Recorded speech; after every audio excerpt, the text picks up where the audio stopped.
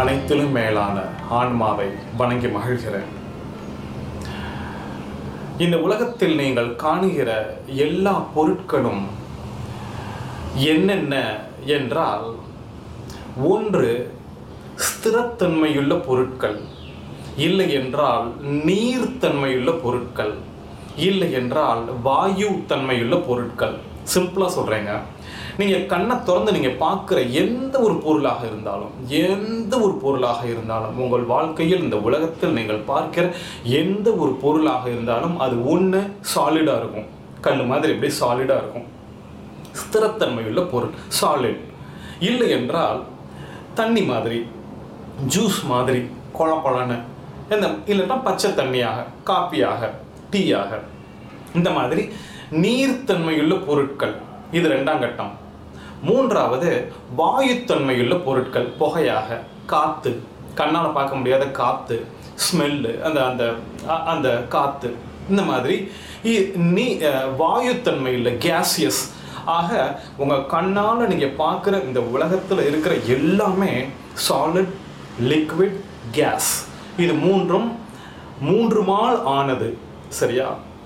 இப்போது நீங்கள் ஏதோ ஒரு பொருள் எடுத்துக்கிறீங்க, இந்த கேமரா, இல்லைன்னா இந்த புத்தகம், இந்த உடம்பு, ஏதோ ஒரு பொருளை நீங்கள் எடுத்துக்கிறீங்க, இல்லைன்னா தண்ணி, இல்லைன்னா வாயு, ஏதோ ஒரு பொருளை நீங்கள் எடுத்துக்கிறீங்க. இந்த பொருள் எதனால் ஆனது என்று நீங்கள் இல்லை, விஞ்ஞானிகள், ஆராய்ச்சியாளர்கள், நம்ம சயின்டிஸ்டே வந்துட்டு இப்போ இல்லை, 100 வருடங்களுக்கு முன்பே இது எதனால் ஆனது, இதோடைய மூலப்பொருள் எது, ரா மெட்டீரியல்னு சொல்லுவாங்கல்ல, ஓகே, இது இப்போ இந்த பொருளாக இருக்குது, இதோடைய அந்த உட்பொருள் எது அப்படின்னு அந்த பொருளுக்கு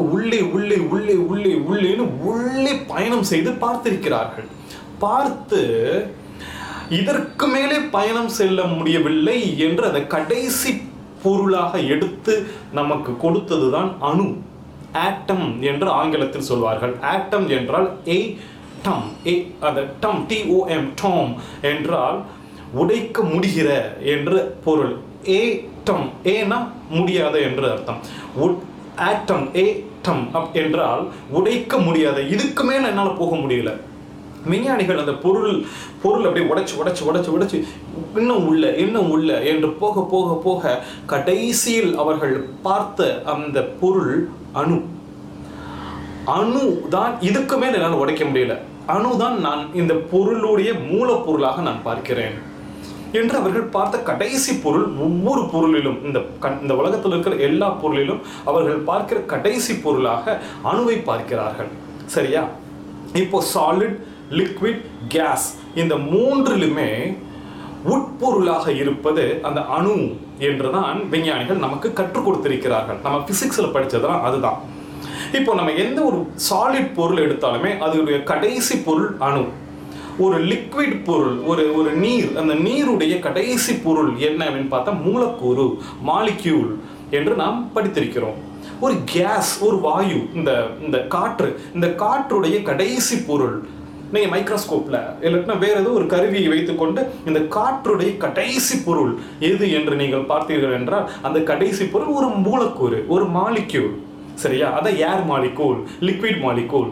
ஆனால் சாலிடுக்கு மட்டும் அணு, அது மாலிக்யூல் கிடையாது, அது அணு என்று சொல்கிறார். இதுதான் இப்போ நான் இந்த இடத்துக்கு தான் நான் இப்போ வரேன்.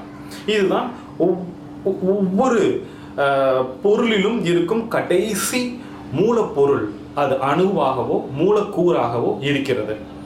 இப்போ நான் ஒரு சின்ன பிக்சர் நான் காட்டுறேன். அந்த ஆட்டம், அந்த அணு, அதோடைய ஸ்ட்ரக்சர் அதை நீங்கள் பார்த்துக்கோங்க.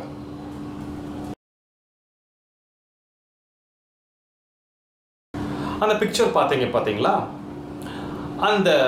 அந்த ஆட்டம், அந்த அணுல மைய பொருள் வந்துட்டு நியூக்ளியஸ் அப்படின்னு இருக்குது. அந்த நியூக்ளியஸை சுத்திக்கிட்டே எலக்ட்ரான் என்கிற அந்த மின் அணு அது இப்படி சுத்திக்கிட்டே வந்துக்கிட்டே இருக்குது. இதுதான் அணு. நடுவில் ஒரு நியூக்ளியஸ் இருக்கும். அந்த நியூக்ளியஸ் அதை சுற்றி ஒரு எலக்ட்ரான் மையம் வந்து கொண்டே இருக்கும். இதுதான் ஒரு அணுவுடைய கட்டமைப்பு. இப்படித்தான் ஒரு அணு இருக்கும். இப்போ அது வந்துட்டு இந்த பொருள் என்று அல்ல. இப்போ என்னுடைய உடம்பு எடுத்துக்கோங்களேன். இப்போ இதுவும் வந்துட்டு ஒரு ஸ்திரத்தன்மையுள்ள ஒரு பொருள், அல்லது ஒரு நாய்க்குட்டி, ஒரு பூனை, ஒரு மரம், இது எல்லாத்துக்குமே உயிருள்ள பொருட்கள். நான் இப்போ இது வரைக்கும் உயிரில்லாத ஒரு கல், மண் அதில் எடுத்து நீங்கள் பார்த்தீங்கன்னா அணு கிடைக்கும்னு சொன்னது மாதிரி, இந்த உயிருள்ள பொருட்களுடைய கடைசி பகுதி நீங்கள் எடுத்து பார்த்தீங்கன்னா அது அணு என்று பெயர் வைக்கவில்லை, அதற்கு பெயர் செல் என்று பெயர் வைத்திருக்கிறார்கள். அந்த செல்லுடைய ஸ்ட்ரக்சரை நீங்கள் பார்த்தீங்கன்னா கூட அதுவிலும் நடு வந்துட்டு நியூக்ளியஸ் என்று ஒன்று இருக்கும். மீதி இருக்கிற அந்த அணு வட்டமிட்டு கொண்டு, எலக்ட்ரான் வட்டமிட்டு கொண்டு இருக்கும். இதனால் ஆனவர்கள் தான் நாம், இதனால் ஆனவைகள் தான் இந்த உலகில் இருக்கும் எல்லா உயிரினங்களும். சரி, விளக்கேற்றும் பொழுது என்ன நிகழ்கிறது? இதை பற்றி பேசுவதற்கான முன்னுரையாகத்தான் நான் இந்த விளக்கம் எல்லாம் சொல்லிக் கொண்டிருந்தேன். இந்த அணு, ஒவ்வொரு பொருளும் எதனால் ஆனவை என்பதை பற்றி நான் சொல்லிக் கொண்டிருந்தேன். விளக்கேற்றும் பொழுது உண்மையில் என்ன நிகழ்கிறது? நீ பாருங்க, இப்போ இந்த விஞ்ஞானம் அப்படிங்கிறதையும் இந்த ஆன்மீகம் அப்படிங்கிறதையும் எப்போ நீங்க பிரிச்சு பார்க்குறீங்களோ, அப்போ நீங்கள் இந்த விஞ்ஞானம்னு பார்க்குற மனிதன் நாத்திகவாதியாகவும், ஆன்மீகம்னு பார்க்குற மனிதன் ஆன்மீகவாதியாகவும் தான் இருப்பான். விஞ்ஞானமே ஒரு ஆன்மீகம் தான். விஞ்ஞானமே ஒரு ஆன்மீகம் தான். இந்த உடலுக்குள் இருக்கிற பயாலஜி அப்படின்னு நீ பார்த்துட்ட அப்படின்னு சொன்னால் நீ ஒரு விஞ்ஞானி. ஆனால் இந்த உடலுக்குள் சென்று இதோடைய அமைப்பு, இதுக்குள்ளே இருக்கிற அந்த வடிவமைப்பு, கடவுள் பண்ணியிருக்கிற அந்த டிசைன் என்று நீங்கள் பிரமித்தீர்கள் என்றால் அது ஒரு மிகப்பெரிய ஆன்மீகம். இப்படி விஞ்ஞானமும் ஆன்மீகமும் ஒன்றுதான் என்பேன் நான். இதை தனித்தனியாக பார்ப்பதை விடுத்து அதை இரண்டும் ஒன்றுதான் என்று பார்ப்பதற்கு சகசிராரத்தில் ஞானம் பெற்றிருக்க வேண்டும். அப்பத்தான் அவ்வளவு பெரிய விஷயமாக நம்மால் பார்க்க முடியும். விளக்கேற்றும் பொழுது என்ன நிகழ்கிறது? நீங்க பாருங்க, ரெண்டே விஷயம் தான் நான் பார்க்குறேன். ஒரு நெருப்பு, அந்த நெருப்பை தொட்டு கொண்டிருக்கும் காற்று, இதை தான் நான் பார்க்குறேன். மன்னிக்க வேண்டும், இந்த இடத்துல இதை தான் நடக்கிறது. இந்த நெருப்பும் காற்றும் என்ன செய்கிறது? அவங்க ரெண்டு பேரும் தொட்டுக்கிறாங்கல்ல, அப்போ என்ன நடக்குது அப்படிங்கிறத மட்டும் நீங்கள் புரிஞ்சுக்கிட்டீங்கன்னா, விளக்கேற்றும் பொழுது என்ன நிகழ்கிறது, அதை ஏன் விளக்கேற்றணும்னு சொல்கிறாங்க, கோயிலில் ஏன் விளக்கேற்றுறாங்க, இதெல்லாம் உங்களுக்கு தெளிவாக புரிஞ்சு போயிடும். அதை சொல்லி கொடுக்கறதுக்காக தான் இப்போ நான் வந்திருக்கேன். ஒரு நெருப்பு என்ன செய்கிறது என்றால், அதை சுற்றி இருக்கும் காற்றை சுடுகிறது. சுடுவதோடு மட்டுமல்லாமல் அந்த காற்றை அப்படியே உடைத்து விடுகிறது. காற்றுனா என்ன? நம்ம இப்பதான் பார்த்தோம். காற்று என்பது மூலக்கூறுகளால் ஆனது. அந்த காற்றுடைய ஒரு துளி, அந்த ஒரு மூலக்கூறு, அதை இந்த நெருப்பு அப்படி சுடும் பொழுது அந்த ஒரு மூலக்கூறு அப்படி உடைஞ்சிது. இப்போதான் நான் அந்த ஸ்ட்ரக்சரை சொன்னேன். ஒவ்வொரு மூலக்கூறுவும் நடுவில் ஒரு நியூக்ளியஸ் வச்சிருக்கும், சுற்றி ஒரு எலக்ட்ரான் போய்கிட்டு இருக்கும். அந்த எலக்ட்ரான் அப்படி சுற்றி வந்துக்கிட்டே இருக்கும் அப்படின்னு சொன்னேன். இப்போ அந்த நெருப்பு அந்த மூலக்கூறுவை அப்படியே சுட்டு எரிப்பதனால் அந்த எலக்ட்ரான் இருக்கு பார்த்தீங்களா, அந்த அந்த அணு மின்சாரம், அதுதான் எலக்ட்ரான், அது அப்படியே உடஞ்சி அப்படி வெளியில் வந்துடும். இப்போ இந்த அணு, இந்த மூலக்கூறு, இது தனியாக போயிடும், இது தனியாக போயிடும். இதைத்தான் அயனிகளாக்குதல் என்று நம்ம இதெல்லாம் பிசிக்ஸில் நம்ம சின்ன வயசுலேயே படிச்சிருப்போம். எனக்கு இப்போ ஞாபகம் வர்றதுனால நான் அப்படியே சொல்கிறேன்.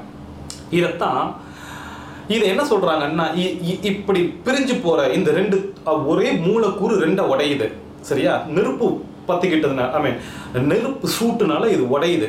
இதைத்தான் கேட்டயான் ஆனயான் என்று சொல்கிறார்கள். கேட் அயனி, ஆன் அயனி என்று தமிழில் சொல்வார்கள். இப்போ இந்த எலக்ட்ரான் இருக்கு பார்த்தீங்களா, இந்த எலக்ட்ரான் பிஞ்சு இப்படி வந்துருச்சு, அணுவிலிருந்து பிஞ்சு வந்துருச்சு அப்படின்னா அதுதான் எலக்ட்ரிசிட்டி, அதுதான் மின்சாரம். இந்த மாதிரி நிறைய எலக்ட்ரான் ஒவ்வொரு ஆட்டமில், அணுவிலிருந்து பிஞ்சு பிஞ்சு இப்படி உடஞ்சி வந்துச்சுன்னா அது ஒரு மின்சாரம், அதுதான் எலக்ட்ரிசிட்டி, சரியா? மீதி இருக்கிற அந்த அணு இருக்கு பார்த்தீங்களா, எலக்ட்ரிசிட்டி இல்லாத அணு. இப்போ எலக்ட்ரிசிட்டி என்பது நெகட்டிவ், சரியா? ஒரு அணு என்பது என்னன்னா, ஒரு நெகட்டிவ் ஒரு பாசிட்டிவ், இது இரண்டும் சேர்ந்து இருப்பது தான் அணு. அதுக்குள்ள நியூக்ளியஸ் என்பதும் இருக்கிறது, அது பிளஸ் ஆர் மைனஸ், பாசிட்டிவும் இல்லை நெகட்டிவும் இல்லை. இதுதான் ஒரு ஆட்டம். அப்போ அணுவுக்கு என்ன தன்மைன்னு பார்த்தீங்கன்னா, ஒரு தன்மையும் இல்லை. அணு பாசிட்டிவும் இல்லை நெகட்டிவும் இல்லை, அது அப்படியே இருக்குது. இந்த உலகத்தில் நீங்கள் காணுகிற எல்லா பொருட்களும் அப்படிதான், ஜடத்தன்மை. அதுக்கு பாசிட்டிவும் இல்லை, நெகட்டிவும் இல்லை. ஏன்னா அந்த பொருளுடைய உட்பகுதியில் நீங்கள் போய் பார்த்தீங்கன்னா அந்த ஆட்டம் ப்ளஸ்ஸும் இருக்குது, மைனஸும் இருக்குது, நியூக்ளியஸும் இருக்குது. நியூக்ளியஸ்ன்றது ப்ளஸ் ஆர் மைனஸ். ஸோ அதுக்குள்ளே என்ன இருக்குன்னா ஒன்றுமே இல்லை. சரியா? இப்போ நீங்கள் இதை உடைக்கிறீங்க அப்படின்னா, இப்போ அந்த காற்றுல நெருப்பு பட்டு விளக்கேற்றும் போது அந்த நெருப்பு வந்துட்டு அந்த அந்த அந்த ஒரு மூலக்கூறை உடைக்கும் போது அந்த எலக்ட்ரிசிட்டி, அந்த எலக்ட்ரான் அப்படியே உடைஞ்சு வந்துடுது. சரியா? அது மைனஸ். இப்போ இந்த நியூக்ளியஸை விட்டுருங்க, அது ப்ளஸ் ஆர் மைனஸ். இப்போ மிச்சம் இருக்கிற இந்த மூலக்கூறு பாசிட்டிவ்லி சார்ஜ்டு அயான். சரியா? இந்த பக்கம் உங்ககிட்ட இருக்குது பார்த்தீங்களா, இது வந்துட்டு எலக்ட்ரிசிட்டி, கரண்ட்டு, மின்சாரம். இது இப்போ நீங்கள் விளக்கேற்றும் போது உங்கள் காற்று இதுவாகி போகிறது. உங்கள் காற்றுல கொஞ்சம் மின்சாரமும் கொஞ்சம் பாசிட்டிவ்லி சார்ஜ்டு அயானும் இருக்கிறது. இப்போ நீங்கள் முன்னாடி உட்காந்துருக்கீங்க, நீங்கள் இதை சுவாசிக்கும் பொழுது எதை சுவாசிப்பீர்கள் என்றால், கொஞ்சம் மின்சாரத்தை சுவாசிப்பீர்கள், கொஞ்சம் பாசிட்டிவ்லி சார்ஜ்டு அயானை சுவாசிப்பீர்கள். அவ்வளவுதான்.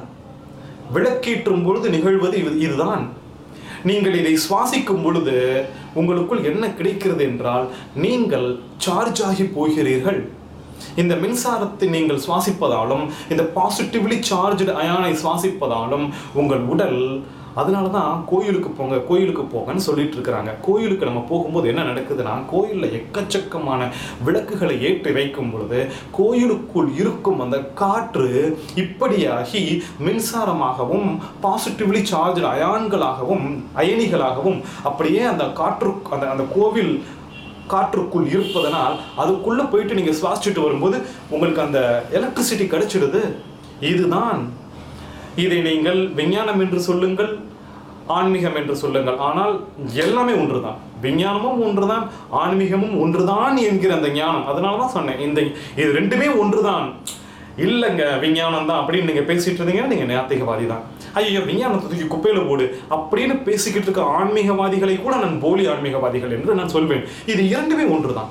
அதாவது ஆன்மீகமாக இந்த உலகத்தில் இருப்பதெல்லாம் விஞ்ஞானம் தான் என்று புரிந்து கொள்வதற்கு சகசிராரத்தில் ஞானம் வேண்டும் என்று நான் சொல்வேன். சரி, இதுதான் நிகழ்கிறது. கேட்டயான்களாக ஆனயான்களாக பிரிவதை நாம் நுகர்வதால் நமக்குள் கிடைக்கும் அந்த பாசிட்டிவ்லி சார்ஜ் அயனிகள், இந்த எலக்ட்ரிசிட்டி, இது உள்ளே செல்வதால் நமக்கு கிடைக்கும் அந்த சக்தி, அதுதான் இந்த விளக்கேற்றுவதனால் நமக்கு கிடைக்கும் நன்மை. இப்போ நான் உங்ககிட்ட ஒன்று கேட்குறேன், விளக்கு மட்டும்தான் ஏற்றணுமா? ஏன் எங்கள் வீட்டில் அடுப்பு எரியுது, அடுப்பு எரியும் பொழுது அதில் கூட இந்த நிகழாதா? கண்டிப்பாக நிகழும். ஆனால் நான் ஒன்று கேட்குறேன், இன்றைக்கி நம்ம வீட்டில் அந்த மாதிரி அடுப்பு வச்சுருக்கோமா? கேஸ் அடுப்பு வச்சுருக்கோம். கேஸ் அடுப்புலையும் அதே தான் நிகழ்கிறது. ஆனாலும் அது வந்துட்டு கேஸ் எல்பிஜி மூலமாக வருகிற நெருப்பு. இங்கே பாருங்கள், நெருப்பு எரிவதனால் நான் கேட்டையான் ஆனையான் அது போக அந்த திரி இருக்குது பார்த்தீங்களா, திரி உடைய அந்த அந்த அந்த கறி கூட வரும். அது வந்துட்டு எக்ஸ்ட்ரா ப்ராடக்ட். அதையும் நீங்கள் நுகர்வதற்கு வாய்ப்பு உண்டு. சரி, அது ஒரு பக்கம் இருக்கட்டும். இப்போ நீங்கள் நான் கேஸ் எரிக்கிறீங்க அப்படின்னும் போது அந்த எல்பிஜி மூலமாக வருவதனால் கூட அது நெருப்பு தான் என்றாலும் கேட்டையான் ஆனையான் அதெல்லாம் வருகிறது. ஆனாலும் அந்த கேஸையும் நீங்கள் நுகர்கிறீர்கள். சரியா? அதான் சொன்னேன் நான், அந்த திரியில் வர்ற அந்த ஃபியூம் அப்படின்னு சொல்லுவாங்க, அந்த அந்த கருப்பாக ஒன்று போகுது பார்த்தீங்களா, கரும் அது வந்துட்டு என்னென்னா அது கறி தான். அந்த கரியையும் நீங்கள் நுகர்கிறீர்கள். அது ஒரு பை ப்ராடக்ட். ஆனால் இந்த காற்றில் உண்மையிலேயே இருப்பது இந்த மின்சாரமும் இந்த பாசிட்டிவ்லி சார்ஜ் அயானும். அப்போ அந்த காலத்தில் விறகு கட்டையை வச்சு அடுப்பெரிப்பாங்க. என்ன வீட்டில் வந்துட்டு அடுப்பெரிச்சாச்சா, சோறு பொங்கியாச்சா அப்படின்னு கேட்பாங்க கிராமத்துல எல்லாம். அந்த அடுப்பெரிக்கும் பொழுது நிகழ்வது இதுதான். இன்னொன்று பாருங்க, நீங்கள் எங்கேயோ போறீங்க, கேம்ப் ஃபயர் அப்படின்னு ஒன்று இந்த இளைஞர்கள்லாம் பண்ணுவாங்க. விறகு கட்டைகளை அடுக்கி வைத்து கொண்டு நெருப்பு ஏற்றி வைத்து சுற்றி நின்று கொண்டு இருப்பாங்க. அங்கே மட்டும் அவர்களுக்கு ஏன் அப்படி ஒரு மகிழ்ச்சி கிடைக்கிறது, அவ்வளவு ஒரு சக்தி கிடைக்கிறது என்றால் நிகழ்வது இதுதான். எவ்வளவு குளிராக இருந்தாலும் அந்த குளிரில் இந்த இந்த இந்த நெருப்பு அந்த காற்றை அப்படியே இந்த நம்ம சொன்ன இந்த பினாமினனை நிகழ்த்தி விடுகிறது. நிகழ்த்துவதனால் அதை நீங்கள் உள்ளே சுவாசிப்பதனால் உங்களுக்கு கிடைக்கும் அந்த சக்தியினால் ஆட்டம் போடுகிறீர்கள், கொண்டாடுகிறீர்கள். இதெல்லாம் இருந்தது. ஆக நான் அடுப்பெரிப்பதனால் இந்த விளக்கு தான் ஏற்றணுமா, அடுப்பெரிச்சா போதாதா, வீட்டில் ஒரு தீப்பந்தம் வச்சா போதாதா, இல்லைன்னா எதையும் நான் கொளுத்தி வைக்கிறேன் போதாதா என்றால் அனைத்திலும் இதுதான் நிகழ்கிறது. ஆனால் நன்றாக தெரிந்து வைத்துக் கொள்ளுங்கள், விளக்கு என்பது நிறைய நேரம் எரிந்து கொண்டே இருக்கிறது. அடுப்பு எவ்வளோ நேரம் எரிப்பீங்க? தீப்பந்தம் வைக்கலாம். நான் இப்போ இன்னொரு விஷயம் நான் சொல்கிறேன். அந்த காலத்தில், இப்போ நம்ம ஒரு பிஹெச்டி டாப்பிக்கே நான் தரப்போகிறேன். அந்த காலத்தில் சரியா, மின்சாரம் கண்டுபிடிப்பதற்கு முன்பு இருந்த காலத்தில் இந்த உலகம் முழுவதும், குறிப்பாக நம் இந்தியாவில் எப்படி வாழ்ந்தோம் என்றால், இரவு நேரங்களில் தீப்பந்தங்களோ விளக்கோ, சிம்னி விளக்கு என்று, இந்த பெட்ரோமாஸ் விளக்கெல்லாம் இன்னைக்கு வந்தது, சிம்னி விளக்கு என்று சீமெண்ணெய் விளக்கு என்று வைத்திருப்பார்கள், இல்லது தீப்பந்தம் வைத்திருப்பார்கள். அடுப்பில் தான் வந்துட்டு சமையல் பண்ணுவாங்க. இப்படித்தான் இருந்தது. இன்றைக்கு மின்சாரம் கண்டுபிடித்த பிறகு அந்த விளக்குகள் எல்லாம் டியூப்லைட் ஆகிப்போச்சு, குண்டு பல்ப் ஆகிப்போச்சு, வேற கம்ப்ளீட்டாக வந்துட்டு அந்த எலக்ட்ரிக்கல் பிக்சர்ஸ் ஆகிப்போச்சு. இன்னைக்கு வந்துட்டு நம்ம நெருப்பு எரிக்கிறது கிடையாது, ஒரு மெழுகுவர்த்தி, ஒரு கேண்டில் கூட ஏற்றி வைக்கிறது கிடையாது. சரி, வீட்டில் அடுப்பாவது எரிச்சுக்கிட்டு இருந்தோம், அதுவும் கிடையாது. கேஸ் வச்சுக்கிட்டு இருந்தோம், இப்போ அதுவும் போய் ஒரே இந்த என்னது எலக்ட்ரிக்கல் ஸ்டவ் வச்சு நம்ம பண்ணிட்டு இருக்கோம். இப்போ அந்த மாதிரி மாடர்னைஸ் ஆகி இருக்கிற வீடுகளில் நீங்கள் பார்த்தீர்கள் என்றால், ஒரு சில வீடுகளில் ஒரு நாள் இல்லை, 2 நாள் இல்லை, மாச கணக்கில் இல்லை, வருஷ கணக்கில் நெருப்பே எரியாமல், ஒரு விளக்கு கூட, ஒரு சின்ன கேண்டில் கூட, அடுப்பு கூட இல்லாத வீடுகளையும் நான் பார்க்கிறேன். இப்போ அப்படிதான் வந்துகிட்டு இருக்கு. டெக்னாலஜி டெவலப் ஆக அப்படிதான் வந்துகிட்டு இருக்குது. நான் ஒரு சின்ன பிஹெச்டி டாபிக் நான் தரேன். மின்சாரம் கண்டுபிடிப்பதற்கு முன்பாக இருந்த வாழ்வியல் நிலையை கொஞ்சம் அலசி ஆராயுங்கள். இப்போ மின்சாரம் கண்டுபிடித்து, குறிப்பாக இந்த 21ஆம் நூற்றாண்டில் இன்றைக்கு இருக்கிற உச்சபட்சமான மாடர்ன் கிச்சன், இப்படி இருக்கிற இந்த லைஃப் ஸ்டைல், அதை கொஞ்சம் ஆராய்த்து அந்த டேட்டா கலெக்ஷன் பண்ணி வச்சுக்கோங்க. இது ரெண்டுலையும் அந்த லாங்கிவிட்டி, நெடுநாட்கள் வாழ்கிற அந்த அந்த அது எப்படி சொல்றது, அந்த அந்த அந்த ஜீவன், அந்த நெடுநாட்களாக வாழுகிற அந்த தன்மை, அதிகமாக வருடங்கள் வாழுகிற அந்த தன்மை, அந்த அந்த நெருப்புகளோடு வாழ்ந்த மனித அந்த வாழ்க்கையில் இருந்ததா, அல்லது இப்போ டெக்னாலஜி ஜாஸ்தியாக இருக்கிற இந்த வாழ்க்கையில் இருக்கிறதா? அப்படி நீங்கள் என்ன கன்க்ளூஷனுக்கு வந்தாலும் அதற்கு காரணம் அந்த நெருப்பில் இருந்து மனிதனுக்கு கிடைத்த அந்த சக்தியா, அந்த காற்றை நுகர நுகர நுகர அவனுக்கு கிடைத்த சக்தியினால்தான் அவன் நெடுநாட்கள் வாழ்ந்தானா? இங்கே அந்த சக்தி கிடைக்காததினால்தான் இவன் 60 வயதில் இறந்து போகிறானா? அங்கே 120 வயது வரை இருந்தானே என்று நீங்கள் அதையும் காரணம் சொல்லி உங்களுடைய ஆராய்ச்சியின் முடிவாக நீங்கள் இந்த சமுதாயத்தில் தந்தீர்கள் என்றால், நான் சொன்னேன் பார்த்தீங்களா, அந்த விளக்கேற்றுவதனால் நடக்கும் நன்மை என்று, அது நிரூபணமாகி போகும். இப்போ ஒரு பிஹெச்டி டாபிக்கே நான் தந்திருக்கேன். இப்போ நம்ம பசங்கள்லாம் பார்த்தீங்கன்னு வச்சுக்கோங்களேன், பேச்சுலர்ஸ் ரூம்ல, என்னடா பேச்சுலர் ரூம் அப்படிங்கிற மானத்தை வாங்குற, இங்கெல்லாம் வந்து விளக்கேற்றிக்கிட்டு இருக்க, இதை முதலில் மனதிலிருந்து எடுத்து விடுங்கள். நான் இளைஞர்களுக்காக நான் பேசிக்கொண்டு இருக்கிறேன். உங்கள் அறைகளில் விளக்கேற்றி, சாமி படம் கூட வேண்டாம் என்று நான் சொல்வேன், விளக்கேற்றி வையுங்கள். ஒரு கேண்டிலாவது ஏற்றி வைங்க. நீங்கள் படிக்கிற இடத்தில் விளக்கேற்றி வச்சுக்கிட்டு சாப்பிடுங்க. பாருங்களேன், நம்ம கேண்டில் லைட் டின்னர் என்று சொல்வார்கள். சாப்பிடும்போது கொஞ்சம் அசமஞ்சமாக இருக்கக்கூடாது என்பதனால் அந்த கேண்டில் லைட்டை ஏற்றி வச்சுக்கிட்டு இருக்கிறப்போ அந்த காற்றை நீங்கள் சுவாசிக்க கொஞ்சம் சக்தியோடு நீங்கள் சாப்பிடுவீர்கள். அப்படி சாப்பிடும்போது உங்களுக்கு ஜீரணமாகிறது. இப்போ பல தத்துவங்கள் இந்த மாதிரியெல்லாம் வந்துட்டு நம்முடைய வாழ்வாதாரத்திற்குள் அமைந்திருக்கிறது என்பதனால் நன்றாக புரிந்து கொள்ளுங்கள். விளக்கேற்றும் பொழுது இதுதான் நிகழ்கிறது. விளக்கேற்றுவது மடத்தனம். இதெல்லாம் வந்துட்டு ஆன்மீகத்தில் ஒரு சம்பந்தமே இல்லாத விஷயம் என்று நினைக்காதீர்கள். விஞ்ஞானத்தோடு இணைத்து பார்க்கும் பொழுது உங்களுக்கு எவ்வளவோ விஷயங்கள் விளங்கி போகிறது. நம்முடைய தாத்தம் பாட்டம் பூட்டியெல்லாம் வந்துட்டு செஞ்சு வச்சது சும்மா கிடையாது. இதை நன்றாக புரிந்து கொள்ளுங்கள். இப்போ நான் அந்த பிஹெச்டி டாபிக் நான் தந்துட்டேன். வேற பேச வேண்டியது எல்லாவற்றையும் நான் பேசிவிட்டேன்.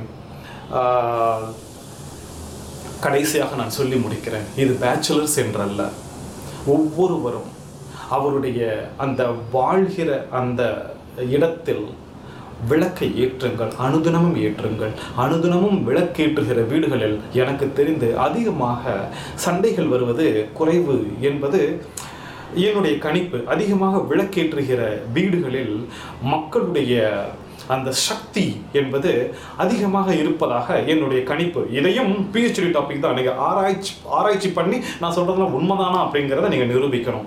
இன்னொன்று நான் சொல்கிறேன், விளக்கேற்ற உங்களுடைய ஞானம் உச்சபட்சமாகி போகிறது. நீங்கள் விளக்கேற்றாமல் இருக்கும் சாதாரண காத்து என்பது எப்படின்னா சக்தி நிலை பெறாத ஒன்று. முடிப்பதற்கு முன்பாக ஒன்றை சொல்லி முடிக்கிறேன். இப்போ நான் பேசுனதெல்லாம் விஞ்ஞானம், சரியா? ஆன்மீகத்தில் ஒரு விஷயத்தை பெரிதாக சொல்லிவிட்டார்கள். பெரிய புராணம் சேக்கிலார் பெரிய புராணத்தில் சொல்லி இருக்கிறார்கள், சக்தி என்று சிவம் இல்லை, சிவம் என்று சக்தி இல்லை. இப்போ இது ரெண்டும் தான் வந்துட்டு இந்த உலகமே வந்துட்டு சக்தியும் சிவத்தினாலுமே ஆனது என்று ஆன்மீகம் சொல்கிறது. இப்போ நான் அந்த விஞ்ஞானத்தை நான் பார்க்குறேன். இது ரெண்டையும் ஒப்பிட்டு பார்க்கும் பொழுது இந்த எலக்ட்ரிசிட்டி அப்படின்னு சொல்றேன் பார்த்தீங்களா, இதுதான் பார்வதி, இதுதான் சக்தி, இதுதான் சக்தி. ஆன்மீகம் சொல்ல வருகிற விஷயம், விஞ்ஞானம் சொல்ல வருகிற விஷயம், இதுதான் அந்த சக்தி. இப்போ இந்த பாசிட்டிவ்லி சார்ஜ் அயான் என்று சொன்னேன் பார்த்தீர்களா, இதுதான் சிவம், ஒன்றுமில்லாத தன்மை. அதுதான் சக்தி இல்லைன்னா அந்த சிவமே இல்லை.